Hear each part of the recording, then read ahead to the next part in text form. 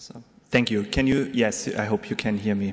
So, thank you very much. I'm going to present on behalf of a larger team of DraCor-related people, and today there's also a poster. So, if you want to meet more of us, then please join us at poster 16 if you have questions regarding DraCor. Today I'm going to talk about a more specific topic and something that we are prototyping in the course of a EU-funded research project.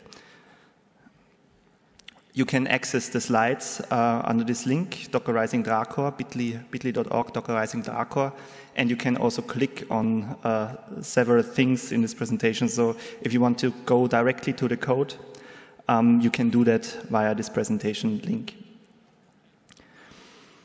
Reproducibility, or to first choose the broader term, repeatable research, has since the so-called reproducibility crisis been a much discussed topic, especially in the empirical and technical sciences. Whereas repetitive research has traditionally played a rather marginal role in the humanities, for computational humanities, it is of relevance in various ways.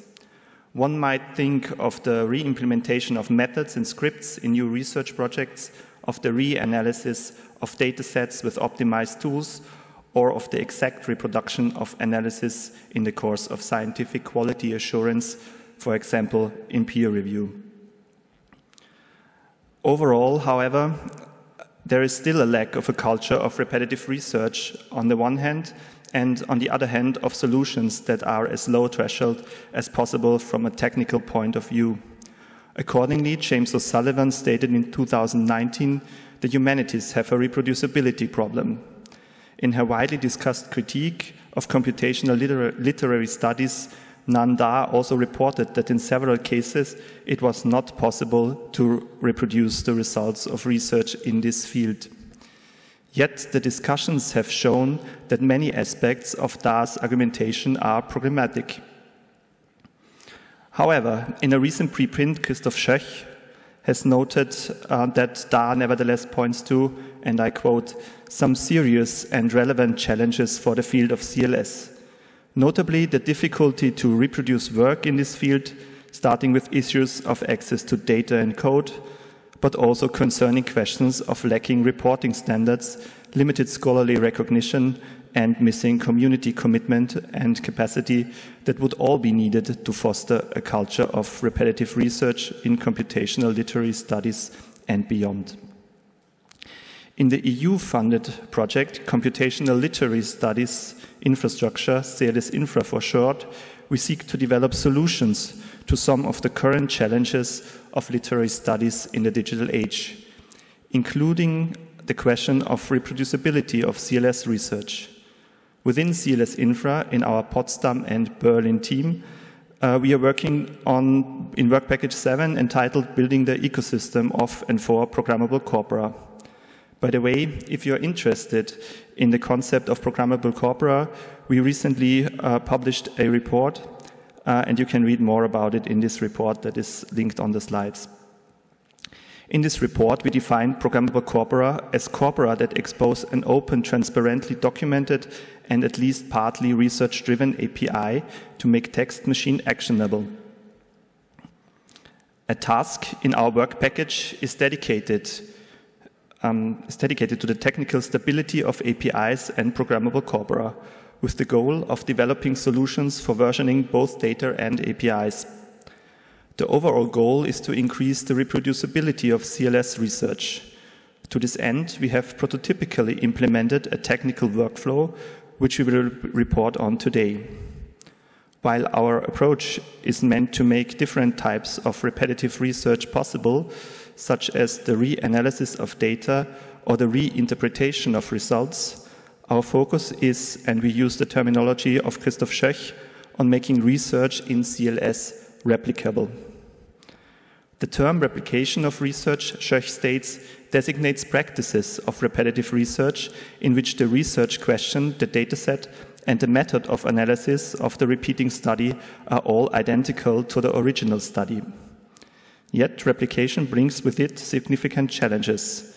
The requirements for enabling replication of research, Schöch continues, are quite high, as the complete dataset, and all the code needs to be available in a form that allows running the code without modifications or re-implementations. In the following, we will present our approach for conducting CLS research with DraCor. Our approach is inspired by the concept of research artifacts from computer science, which is described by Avan et al. As self-contained packages that contain everything needed to reproduce results reported in a paper, and which are also typically self-executable, meaning that they are packaged within a virtual machine or within a container. Our prototypical implementation is based on the Drama Corpora platform DraCor, which we have been building for several years now. DraCor follows the concept of programmable corpora and provides corpora and APIs for over 3,000 of dramas from European literary history and beyond. In an experiment, we set ourselves the challenge of making a network analytics study, which we conducted for a paper publication, as fully replicable as possible. Central to our approach is the use of Docker for containerization. So the challenge is Dockerizing DraCor.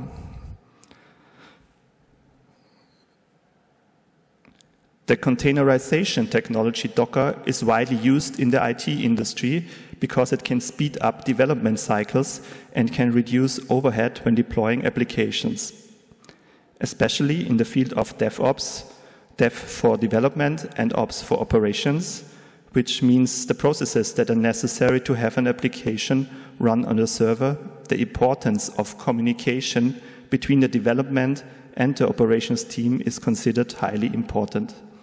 Thus, Docker workflows have been introduced. They do not only streamline communication processes, they also shift the responsibility of handling software dependencies to the development team. Docker enables people actually writing the application to specify the environment in which the software should be run. There are a couple of key components to such workflows. The so-called Docker file is a meaningful and executable form of documentation. It contains the steps necessary to build a highly portable, self-contained digital artifact, a Docker image. These images can be easily deployed on a designated infrastructure as Docker containers. And you might wonder, what does this all have to do with the field of computational literary studies? Because in CLS research projects, we will rarely find teams of development and operation professionals that are in need of communicating better. But we would like to argue that still the attempt of reproducing research could be framed in a similar sense. On one hand, we have an individual researcher or a team of researchers that produces a study. In our analogy, these are the developers. The product, a study, relies on some application or script that operates on data. And on the other hand, we have researchers wanting to reproduce or verify the results by running a script or analyzing data, and similar to operations professionals that have to deploy someone else's application on a server. It becomes evident that some hurdles in the process of reproducing research exist due to a lack of clear communication on how to run analysis scripts and a tendency to offload the responsibility of setting up an environment in which the analysis could be executed to the reproducing party. A containerized research environment might circumvent these problems. Instead of claiming that scripts work, at least of today, on the machine of the developing researcher, as for example Andrew Piper writes in his foreword to his book Enumerations, it would be possible when employing container technology to guarantee instead that a container created from an image containing a runnable, self-contained research environment can be rerun. This would allow for reproduction of the study. Instead of saying the analysis was runnable on my machine when writing the paper and just publishing the code in a GitHub repository, in addition, according to our method, a researcher could provide a runnable research artifact alongside the study that would include all the dependencies necessary to run the scripts. When using Docker, this could be one or more images that would allow to recreate the research environment the study was conducted in. On a side note, and because some might argue that by embracing a proprietary technology, we have to state that Linux containers, and this is Docker, what Docker is as its core, as a technology, is around since 2008. Docker was only introduced in 2013, and the company Docker Incorporated actively promoted the Open Container Initiative, which was started in 2015.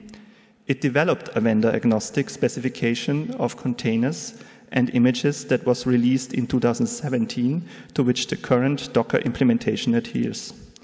This, of course, still doesn't guarantee that Docker containers will be around forever, but at least a total lock-in into a certain proprietary technology is circumvented. We have seen what the challenges in repeating research could be and looked into Docker as a possible means of providing self-contained runnable research artifacts. Next, I'm going to report on our experiment in making a CLS study replicable by using Docker technology. We exemplify the benefits of a Docker-based research workflow by referring to our study detecting small words in a corpus of thousands of theater plays. In this study, we tested different operationalizations of the so-called small word concept based on a multilingual, very big drama corpus. DraCor, as we are calling it, contains almost 3,000 theater plays. The corpora available on the DraCor platform are living corpora, which basically means we are still adding more plays, and we added a new corpus yesterday, the Ukrainian drama corpus, so come to the poster and check this out. But this poses an additional challenge for reproducing our study. Furthermore, in our analysis script, which is written in R, retrieves metadata and network metrics directly from the REST API of the programmable corpus. Thus, we had to devise a way of not only stabilizing the data, meaning the corpus, but also the API as a central infrastructural component. DraCor provides Docker images for its services, which are at its core the API, a front end, a metric service, and a triple store. The ready-made Docker images can be used to set up a local DraCor environment. So there are these Docker images. For DraCor, we devised a workflow that spins up a Docker container from a versioned bare image of the DraCor database and ingest data of the plays pulled from specified GitHub commits using a Python script. We then committed this container with Docker commit to create a ready-to-use Docker image of the populated database and API. Because the build process is modular and documented in a Docker file, it is also possible to quickly change the API's base image or the composition of the corpus by simply editing a file that controls which plays from which repositories at which state are included. In a second step, we also Dockerized the research environment. A Docker container running RStudio, to which we added our analysis script. The preparation of this image is documented in a Docker file, which you can see on the slide. As a base image, we used an image of the Rocker project. We also used the Docker commit to freeze the state of our system and published all images. We call this state the pre-analysis state, which is documented in the Docker Compose file. And after we ran the analysis, we again created an image of the RStudio container with the command docker commit, thus turning it into a Docker image, which basically froze the state of the research environment after the R script was run. The image of this post-analysis state was also published on the Docker Hub repository. It allows for inspection and verification of the results of our study in the exact same environment that we used. By having these images representing 2 moments in the course of our analysis, we not only make our analysis transparent, we also allow for different scenarios of repeating research. Starting an environment with the Docker Compose file that documents the pre-analysis state would allow a researcher to exactly repeat our analysis by rerunning the script on the exact same data. But also other scenarios of repeating research, same code, different data, or different code, same data, could be implemented easily. To give an example, a researcher could adapt the Jupyter notebook we used to assemble VB DraCor and create an image of the local corpus container the same way we did. By changing only a single line in the Docker Compose file, documenting the pre-analysis state, it would be possible to start the whole system with these different data. For running the analysis, he or she could still take the container derived from our RStudio image and thus run the analysis the exact same way we did, but on different data. We are aware that the presented workflow is still quite complex. It involves with regards to assembling the corpus and creating the Docker containers. This was also pointed out by our reviewers, and as we showed, there are many steps involved to set up the locally running database, create a bare container with database and API, populate it with the data and conduct the analysis, create several Docker images, and ultimately publish them in a repository, for example, on Docker Hub. There is also the need to create the Docker Compose files that specify which system components are needed to recreate the whole environment. We are aware that there is still a lot of work to be done to make the whole process more user-friendly if we want users of DraCor to adopt this mode of repeatable research. And we already took some steps into this direction by developing a Python package. Stable DraCor, as we are calling it, makes the setting up of local DraCor instances and populating them with data easier by somewhat hiding the complexity of the Docker and Docker Compose commands. There is no real need for a client managing containers and images because this can be done with Docker Desktop. But there is need of setting up corpora and handling the creation of images of the infrastructure components. The following slides show the use of the client we are developing used in a Jupyter notebook. The package can be built and installed from the repository, and after initializing a stable DraCor instance, the infrastructure can be started with a single command. If a user does not specify any parameters, like pointing to a designated custom local Docker Compose file, the script fetches a configuration of the system specified by a Docker file from our repository and starts the defined containers.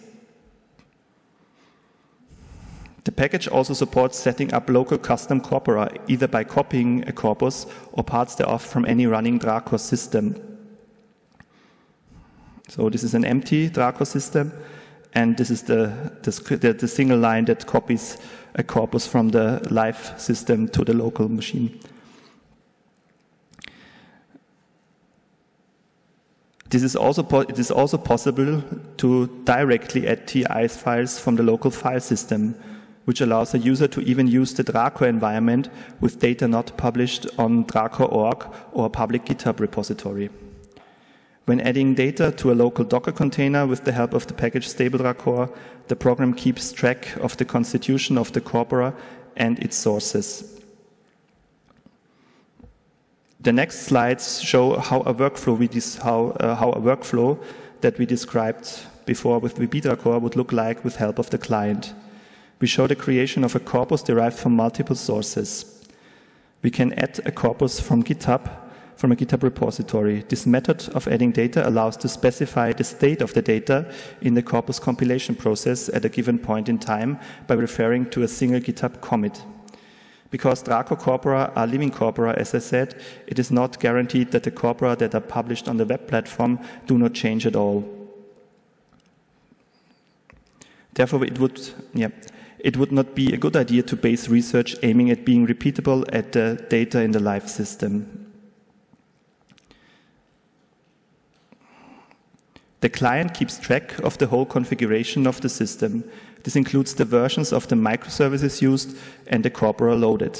The state of the corpus is identified by a timestamp, and if the source is a GitHub repository, the commit.